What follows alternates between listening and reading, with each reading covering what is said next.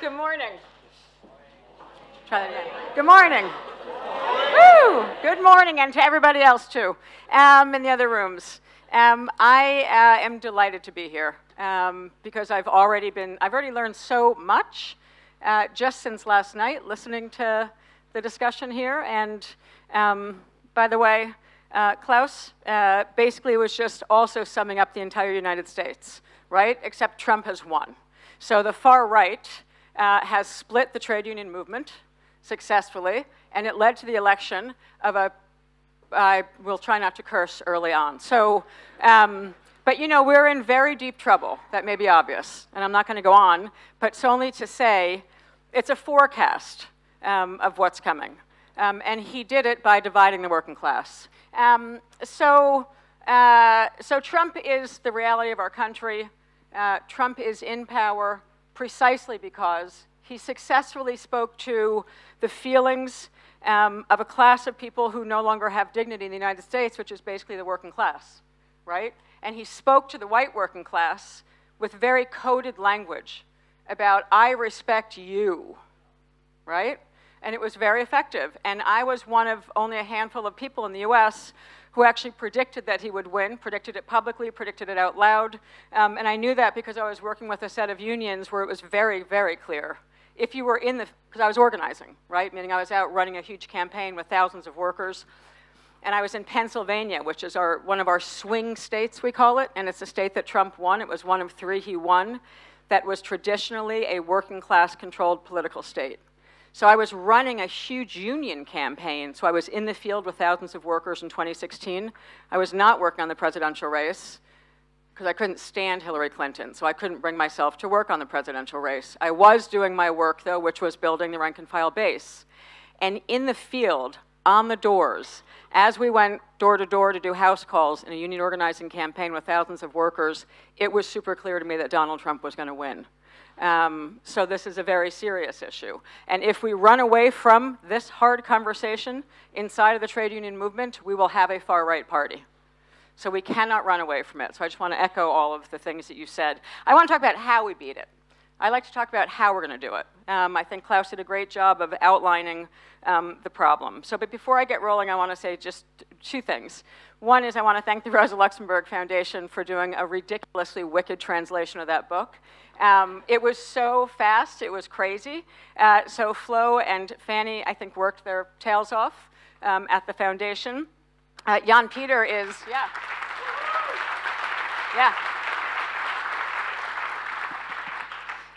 Jan Peter definitely worked his tail off and still is right up there in the translation booth translating a book in record time. Oxford University Press said to me they've never seen a book translated this fast in the history of Oxford University. So, just saying. Talk lower. Einmal noch wegen der Lautstärke. Ne? Ihr könnt die alle selber regulieren. Eure Kopfgeräte einfach den Ton hochdrehen. Yeah? Okay. Try and talk lower. And the last person I want to sort of just thank before I go on, who part of the reason I'm here, I think, is Luigi here, Wolf, who persistently started emailing me and emailing me and emailing me and emailing me. And on like the 100th email, I was like, Jesus, who is this guy?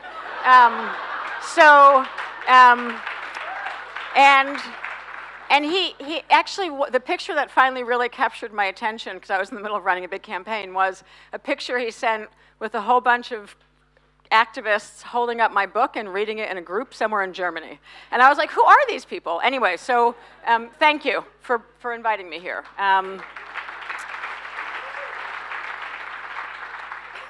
So I want to talk about, the title of my talk, briefly, is Strikes as Structure Tests, which I'm going to explain pretty much the whole time. And if anyone wants to read more about it, this article just came out in a journal called Catalyst/Jacobin. Both of them reran it, so there's a recent article. This is actually the graphic that's called The Strike as the Ultimate Structure Test. And I'm going to talk about the role of strikes in defeating the far right.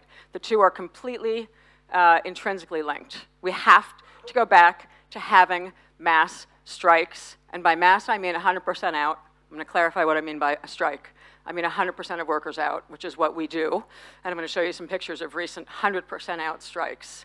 Because when we are forced to think about how do we get to 100% out strike, that's a supermajority strike, we strike with no less than 95%. That's our rule, no less than 95%. When we have to do that, that's what we have to do in the US to survive a strike, because we have so many anti-strike laws. So if you think about it, the whole logic of what I'm about to lay out of how we do it, how do we get to 95 to 100% out strikes, it's because we have to make a plan to talk to every single worker. Every worker has to talk to every single worker. And in the process of every worker having to talk to every single worker, to the tune of hundreds of thousands, millions, et cetera, it means that we're unearthing and dealing straight with the very hard conversations among people who don't want to talk to us and aren't coming to our meetings, which might be people who are going for the AFD. They're probably not showing up at a radical union meeting, or a union meeting for that matter, right? So the point of organizing, the way I'm going to talk about it, and the point of all-out strikes, is it forces us to methodically go and have conversations, meaning with every single worker. We then identify where we have people who might be breaking Trump, for sake of argument, right, or where these conversations are happening. So strikes force us into a very tight method, and to me, that's why they matter so much. I'll just say 1 second about who is the strange person from the US here. I'm the daughter of a trade union leader turned politician, put into office by politics. This is me. I was on the back of every Volkswagen and every car in America, in New York for a long time. So when I grew up on picket lines, my mother died when I was really little, so I literally got parked on picket lines my whole childhood. So that's just, learning how to count tight elections, like tight political races, was what I learned to do as a child, and then I was usually just parked with a picket line or a voting precinct. And both of them matter to me to defeat the far right, and to win things that are much better for the working class. So the theme of what I want to talk about is high participation. The whole next 20-something minutes I'm going to talk about how do we build high participation. Because it's with high participation that we get to mass strikes. By mass, I mean, again, no less than 95% out. So I like to say high participation is a prerequisite to working class power. We cannot have maximum power without maximum participation by workers in their own struggle. But having maximum participation is not enough in the era that we're in right now with contested ideologies and right-wing populism dominating. We also have to have unity among and between workers and the working class, unity against division. We have to have what we call a really tight structure, a tight, effective worksite structure from which we can grow out into the broader community to do our work. And we have to have what we call demonstratable supermajorities. By demonstratable, I mean visible. We're constantly presenting that we're supermajorities to the employer in a lead up to a strike. And I'm going to talk about why we do that for the rest of my time, how we do it and why we do it. So I want to say the really good news in the United States, because you know there's plenty of bad. I don't have to tell you about the bad news. The really good news in the United States is this. Is that in 2018, I heard last night, listening to the speeches, that you're having a rise in strikes. And I heard a little bit about the IG Metall one. I've been hearing about some other strikes. It was great hearing about the folks from the food workers this morning, listening to them at 95%. I was having a dream because they were talking about 95% numbers, which was great, because 95% is one of my favorite numbers, if not 100. So we had more strikes in 2018 in the United States than we've had in 4 decades. We literally had more workers out on strike and more massive strikes than we've had, not my lifetime exactly, but since the early 1970s in some real ways. And what began it was a massive education strike, and it was not just teachers. It gets talked about as teachers. It was teachers, bus workers, cooks, classifieds, and I want to say right up front, that what's called the West Virginia teacher strike was the West Virginia education strike. And what's super clear from me being down there and working with people is that they couldn't have won the strike without the bus drivers refusing to drive the buses so that the kids could not get to school. So solidarity between right, and among the quote-unquote professional class and the quote-unquote working class, not designations I care much for. The worker solidarity together is what shut down the entire state of West Virginia. So we started out with 34,000 on strike. By the way, the entire strike was illegal. Teachers do not have the right to strike in that state. Does it look like they don't have it?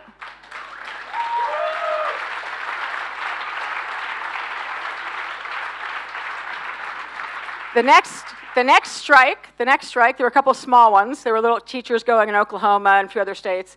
The next big one was in the state of Arizona. That's 75,000 teachers shut the state down, an illegal strike.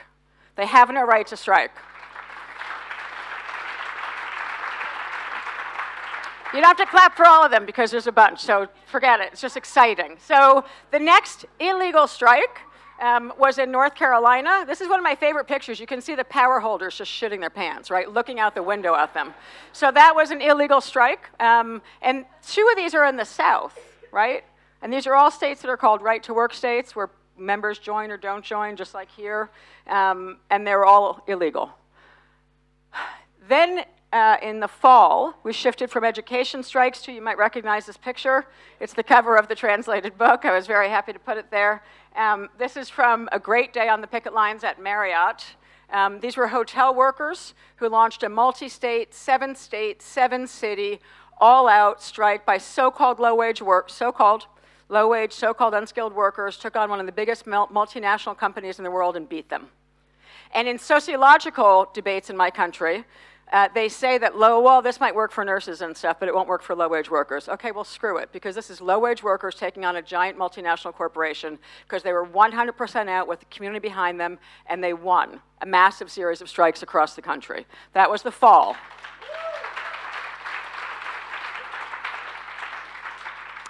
And finally, pride and joy discussion for the moment is the strike that we just won, which was in Los Angeles, California, where 34,000 teachers, 100% of the teachers walked out. 34,000 teachers in the second largest city in the United States of America, which is Los Angeles. They got the worst weather in the history of Los Angeles, torrential storms, total downpours. No one could believe how bad the weather was, and still 65,000 people, that means 34,000 plus twice that with parents and students supporting them. 65,000 people occupied the city, the center of the city, the governmental city hall plaza, every single day for 6 days in an open-ended strike until they won. So it was open-ended, hardest strikes we do, right? Open-ended, no designated period, not 24 hours, not 2 hours. This was, we're going out till we win. And that strike was just won 2 weeks ago. And I spent some good amount of time in Los Angeles, including on the Victory Day, and sat in on all the meetings when the workers were voting to ratify their agreement, and it was totally insane. So strikes are happening in a way they haven't been happening in a very long time, and thank God in the United States. So I want to shift to just a couple slides with words, and I'm going to go back to pictures and talk through how we do this. How do we actually build to 100% out strike, which is what I have spent my life doing, is running 100% out strikes. So mostly I work mostly with hospitals and nurses in the healthcare sector by tradition, but I also spend a lot of time in the education sector. And I want to note, by the way, that both of the sectors that I've carved my union negotiation and organizing experience in are women-led professions. And women-heavy professions. And someone said something earlier I thought was interesting. I have to say, I know we're talking about specific women's strikes, because that's a good thing, but almost every strike that I've ever had the pleasure of leading was also a women's strike, because almost every worker in it was a woman. And they went out 100% on strike, right, which is healthcare workers and a lot of education workers.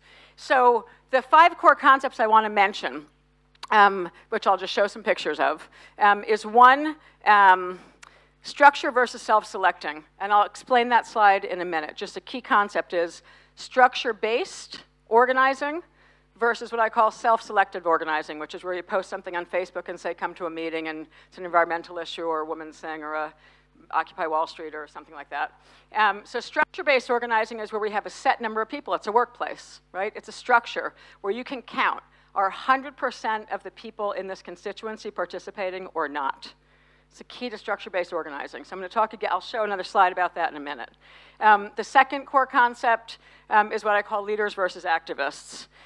Organic leaders is what I mean. Informal organic leaders is a method and approach to the work that we do, which I distinguish from an activist approach, a sort of militant minority approach, where we're never actually talking to all the workers. My life experience is that we can't get to 100% out strike if we're using an activist approach to the workplace. We can get to 100% out strikes if we're using what I call the organic leader approach to the workplace. And I'll talk more about each of them. What it leads to, doing structure-based organizing with what I call the organic leader approach to the work, is what leads to majorities, supermajorities, versus minorities. Because we need, in an era of the far right, to be talking to everybody. That's the point. And we have to have a method to do it, and I'm going to run through the methods before I sit down. The fourth is an approach to the broader community that I call whole worker organizing. This is all in the book, called whole worker organizing, which I contrast with sort of labor community alliances, by which I mean there's on a good day in the United States and some of the unions, there's sort of a top-down thing like head of union goes to meet head of community-based group. That's a top-down approach to the community. Whole worker organizing is very much an approach that's grounded in the rank and file themselves. It's about workers tapping into their own relationships in their own communities and then being systematic about how workers bring their entire community into the strike and into the struggle with them. So it's a contrast between a top-down and a bottom-up approach to how unions work in the community. And for me, all of that adds up to the theory, essentially, of this book, which is organizing versus mobilizing. So if we're doing a sort of, if all we do is sort of an Occupy Wall Street approach to the world, which is like a self-selecting, like we bring together the people who already agree with us. That's what self-selecting is. You bring together people who already agree with you. And that's a bunch of activists, and we like each other, and we like talking to each other, and we're fun together, and we feel good. That adds up to something called the mobilizing model. And if we do a top-down community approach as unions, we get a sort of mobilizing approach. We've involved people, we're having protest, but we're actually not involving all people. By contrast, if you do structure-based organizing where you can actually count how many people, if I've got 1,000 people in this workplace, in a structure-based situation, if we're doing our work right, we're actually tracking every day. Have we talked to 400 people, 600 people, 800 people, or 1,000? We know whether or not we're talking to all 1,000 in a structure-based environment. And the only way to do that to scale, because the work I did in the progressive trade union movement, we don't actually have as many staff as we would dream about having. So who can do that work are the actual organic leaders, are the leaders themselves who are in the workplace. That's who can actually do the work. Our job is to identify them, and off they go, and they're going to bring hundreds and tens of thousands and 100,000s more with them. So that's the organic leader approach, and it builds majorities in the workplace environment. Majorities, not minorities, of participants. And to me, then there's the bottom-up whole worker organizing. We won't really have time for that today. I was just noting that there's an equally systematic approach to the community, and all of that adds up to organizing. And that's a very different model. And you may have heard a lot about organizing, the organizing model. Who heard the term the organizing model from America before? Yeah, some hands, right? So the truth is, the whole argument of that second book is that the people who used the word the organizing model in the US were actually doing a mobilizing model. They weren't actually doing an organizing model, because an organizing model is about something different, and it's about building power. Yeah. So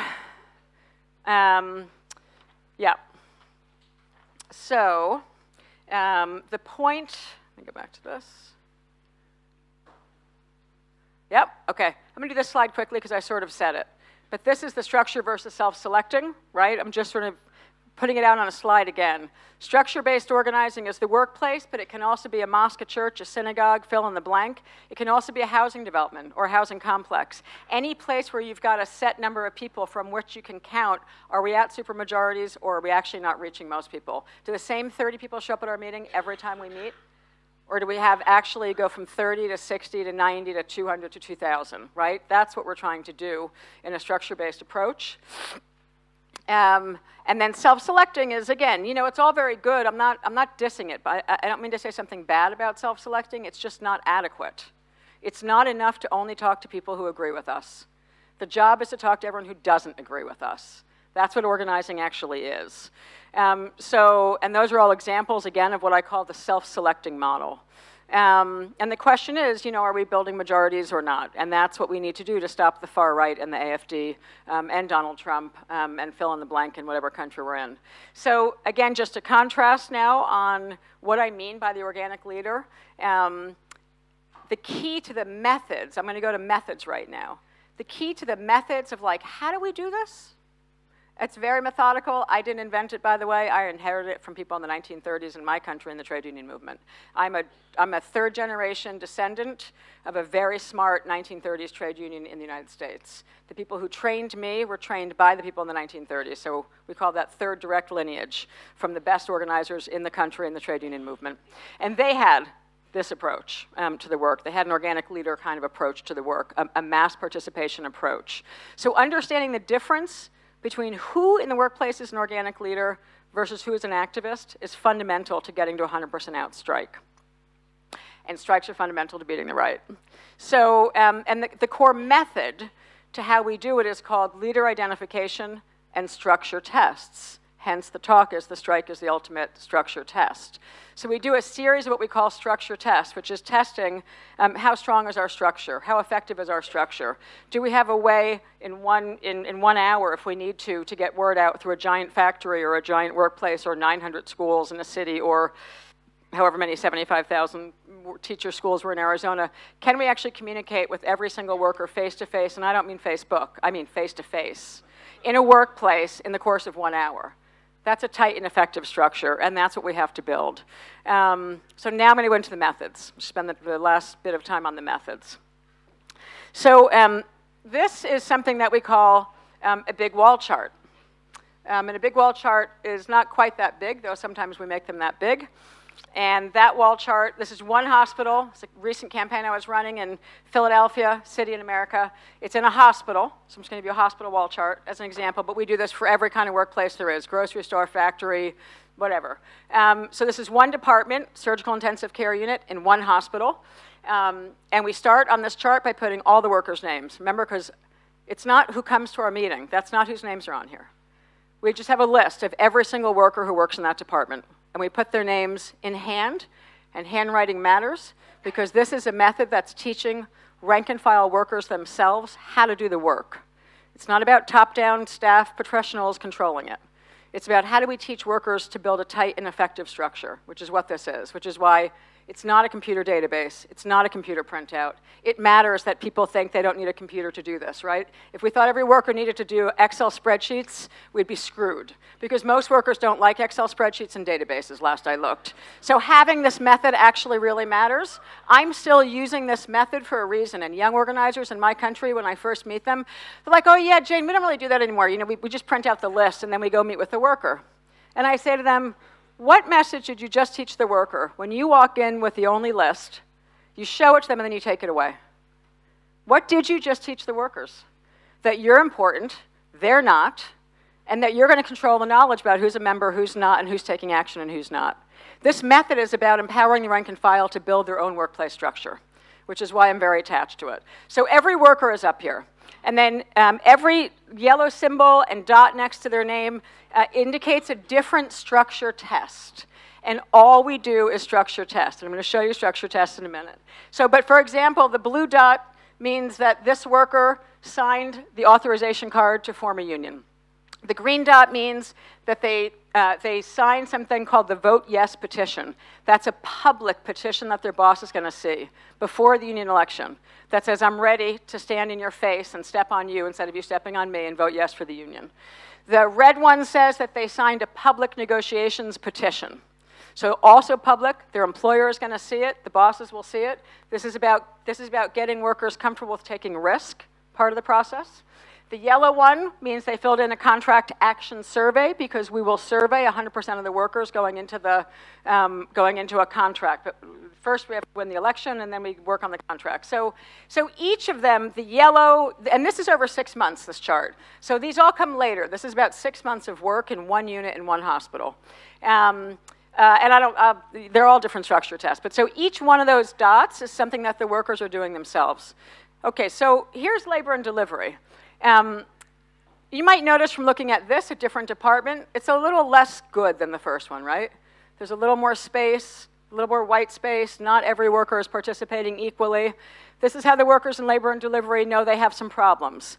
There are some people who are not participating in labor and delivery, and the workers in labor and delivery are going to start trying to figure out how to get them together. But if you look, again, you can tell, right? If every department in the world looked like this, you'd be ready for 100% out strike all over the world.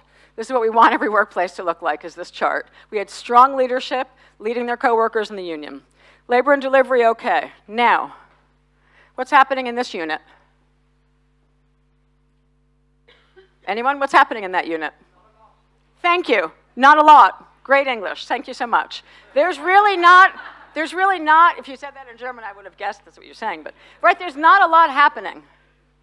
This is the same time period in the same hospital in the same fight. We've got a problem in this unit. Every worker knows it because they're analyzing their charts, and every worker understands we're having a very big problem.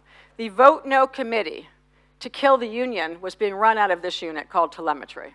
It was the heart of the boss's campaign of division against workers. In fact, it doesn't look nearly as bad in this picture. I'm sorry I didn't take it the day before. I had my organizer hat on, not my sociology hat on that day. This is actually a victory picture, because in fact, all this yellow represents a victory, because it means they eventually finally signed union membership cards. And it's because we finally identified the actual organic leader. In this unit, the person called the organic leader, who's named Marne Payne, I can't reach her here, she's up in the middle, Marne Payne, had run the anti-union crusade for 4.5 straight months in this campaign, and I mean vicious, effective, vicious, vote no to the union, vote no to the union, vote no to the union, completely anti-union. And I understood that as the organizer. If we couldn't eventually convert her to become pro-union, pro-union, pro-union, we could never have 100% out strike in that hospital. And to strike in America, we have to have 100%, so we have a problem. And this is how we get to 100%. We wouldn't leave that unit alone until we could win over the actual organic leader, who had stopped every worker from signing union cards. She was that powerful, one worker. Hated the union, and when anyone approached any other worker in that unit, you know what they would say? Yeah, no. Did you talk to Marne? Because if Marne signs the card, then I'll sign the card. But if Marne doesn't sign that card, I'm not signing that card. That's the identification of the organic leader. And that's why the activist model doesn't work for us. Because if we only relied on the people who liked us, we don't get to this, right? If we only talked to people who came to our meetings, Marne was never going to come to a meeting. We had to go knock on her door, drive to her house, surround her, find her. Like, we had to go at her over and over and over. And in getting Marne finally to decide that she was pro-union, she didn't just become pro-union. She signed up everyone in yellow. She did that in 1 hour. So she got 100% sign up the day she signed her membership card in 1 hour. Took weeks to do that in the other units, right? 1 hour, she walked in and said, okay, I get it, we're going to make really good things happen here, and sign the card now. And she's so specific that when I was meeting with her, I remember I said to her, are you ready to go talk to your coworkers now to change the whole situation? And she said, yes. And then I watched her go like this, literally, this is how effective she is, top nurse, really smart nurse, and she starts to do this, counting, and I was quiet, waiting. I don't know what she's going to say something to me. And she said, and then this one who's spitting at us, like yelling, screaming, spitting, saying superlatives on Facebook, saying, kill the union. And she said 34. And I actually knew what she meant, but I didn't want to say that. So I said, 34 what? And she said, there's 34 people at work, so give me 34 cards. And she walked in and got 34 people to sign membership cards. And the only reason it wasn't 100% is because hospitals are a split shift, right? She had to come back the next day to get the rest of the unit. So this unit went to 100% before any other unit. And then 3 months into our negotiations later, she led the vote yes to strike vote in a massive hospital in Philadelphia. That's the difference in approach to the work, right? We have to go get her.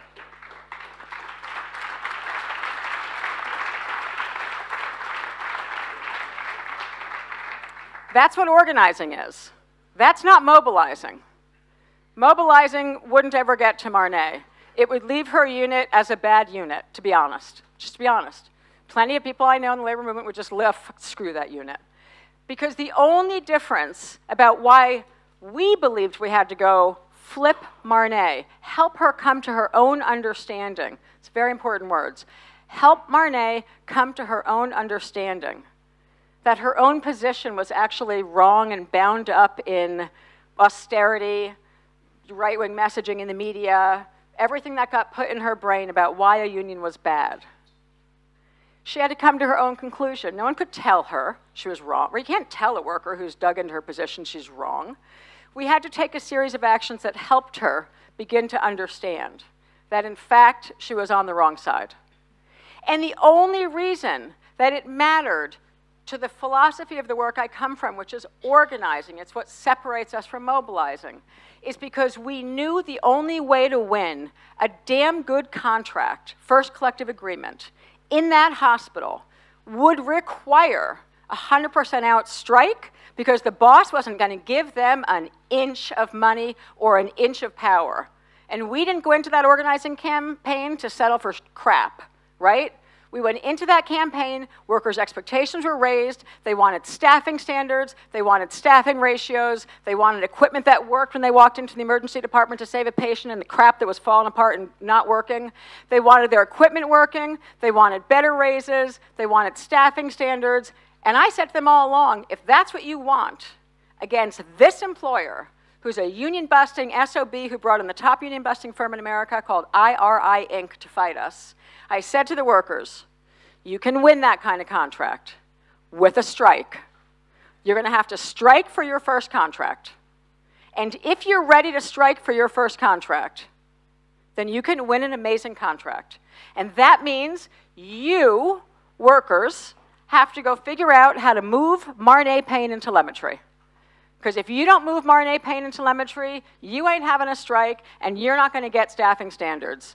That's your work, not mine, right? My job is just to teach them how to chart, how to understand how to do it. So, what are the structure tests? What are all these crazy, and that's the workers working on their charts. They become their charts, they take them home. That's at a big meeting. So what are all these structure tests? I'm going to give you a quick few examples, and then I'm going to be done. So the structure tests, they always start out as simple hand-signed petitions. I can't obviously give a whole organizing class right now. I'm just trying to give you a teaser of like, how do we get to 100% out strikes? And 100% out strikes make us talk to every worker. And actually, it turns out workers can change their opinions from anti-union to pro-union, from Donald Trump to Bernie Sanders. I won't say that other name. So we start with a lot of hand-signed. Always for me, the rule that I was taught is hand-signed petitions. The petitions are short and simple. These are all the words that are on the petition, like we want a great contract, you know, we stand united for a great contract. I do not mean what the left does. I do not mean 25 gazillion words on a piece of paper. I mean a simple petition with 3 sentences. It's very hard for us to do that, I know, a lot of the times. You don't need every fact ever about the contract on the petition, just 3 sentences. And then we hand the petition to the organic leader, or the person that we think from their workers is the organic leader. And we hand it to them, and we say you've got 5 days to get 100% of your unit. So it's unit by unit, workplace by workplace. This is how they just had 34,000 teachers out on strike in Los Angeles. They did all of this. So we start with this because it's not social media, it's not Facebook, it's not sign on in the dotted line. We're testing our worksite structure. The foundation of the house of power, and whether or not we will have 100% out strikes is our worksite structure powerful? And each one of these hand-signed petitions tests which units we're strong in, which units we're weak in, and therefore prioritizes for all of the workers on the organizing committee where they have a lot of work to do to get it to 100%. What we don't spend any time doing is talking to the already pro-union workers. No, sorry.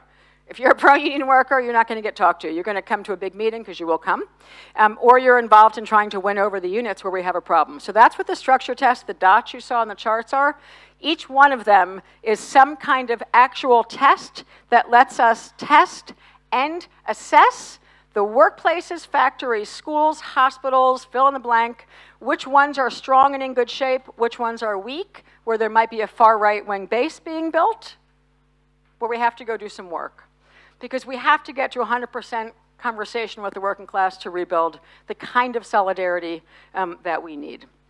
So that's another example, different hospital, different campaign, it's a bunch of workers. And what we do when we make them big, we get the hand signed little petition, then you mount them on big placards, then you do what's called the March on the Boss, and the workers march it up to the CEO and slam it on the CEO's desk at a lunchtime action to show the boss that they're united and to put all the signatures forward. This is like a 95% petition to start letting the CEO know in a contract talks, we're totally united in this hospital, and if you don't surrender, you're gonna see a strike. And we don't have to say it, we just show it. Here's all the signatures, and they're not scared to show them to you, and they're marching them to your office. So it's demonstratable supermajorities, and it's allowing us to fine-tune where we're weak. They're just endless. We just do them constantly. That's why I say constant structure tests.